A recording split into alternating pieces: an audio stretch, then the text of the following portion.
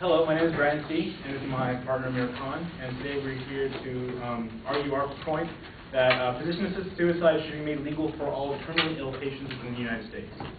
First of all, I would like to tell you the definition of what physician-assisted suicide is. It's a voluntary termination of one's own life by the administration of a lethal substance with direct or indirect assistance of physicians. Physician-assisted suicide is a practice of proving a competent patient with a prescription for medication for the patient to use with the primary intention of ending his or her own life. After that, I'd like to read you a quote.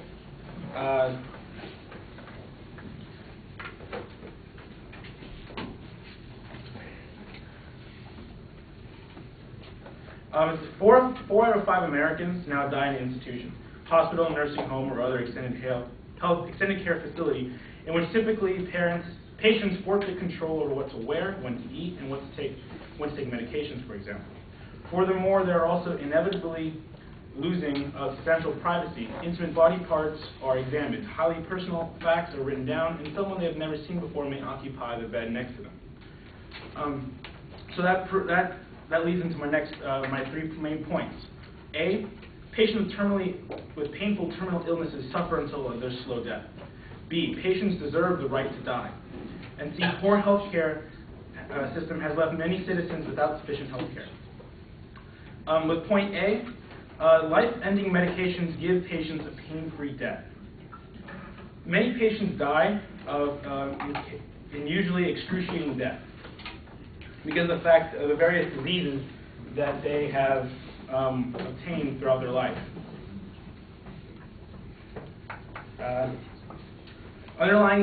When it comes to patients in Oregon, which is where the only U.S. state that allows physician-assisted suicide, 81.1% have cancer.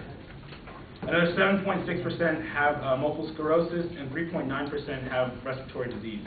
So that means that a lot of them are suffering basically a terminal disease that will, in the end, kill them. But if you think about it, a human has a life, yes. But there comes a point where human life is only worth so much.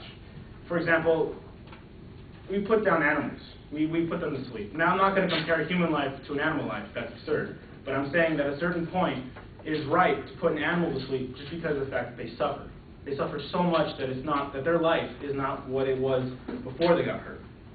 A statement by the American Veterinary Medical Institute says, if your pet is terminally ill or critically injured, or if the financial and emotional cost of treatment is beyond your means, euthanasia may be a valid option.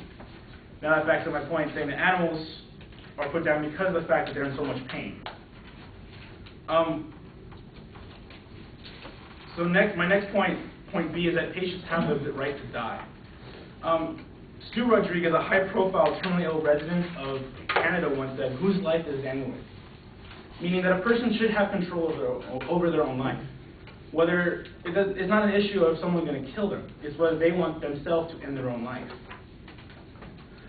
Faye Gersh, who is an executive of the Hemlock Society, said, "At the Hemlock Society, we get daily calls from desperate people who are looking for someone like Jack Kevorkian to end their life which have lost all quality.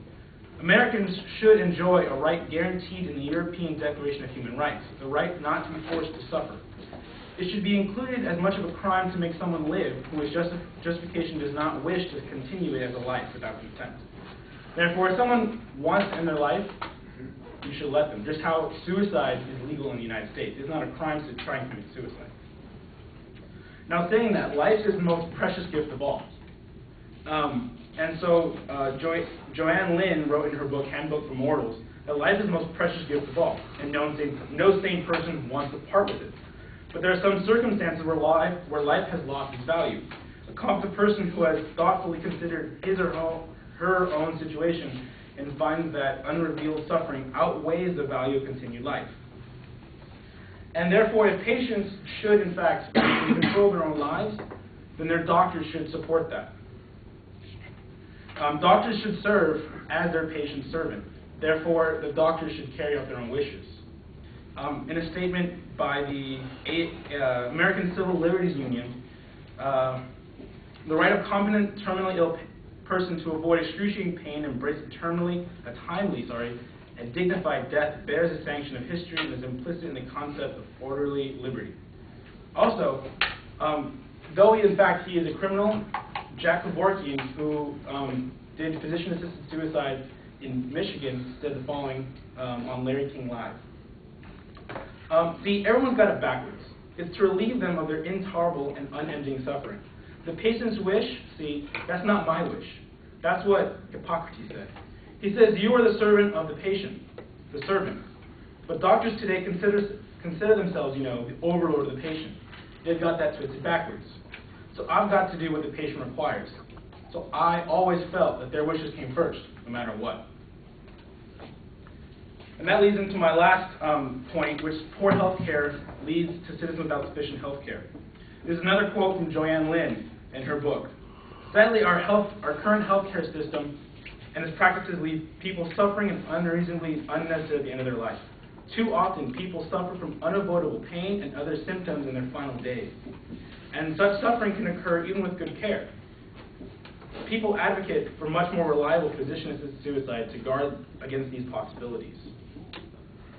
And that means that people are left to suffer because of the fact that they, in most cases, can't pay for their health care system.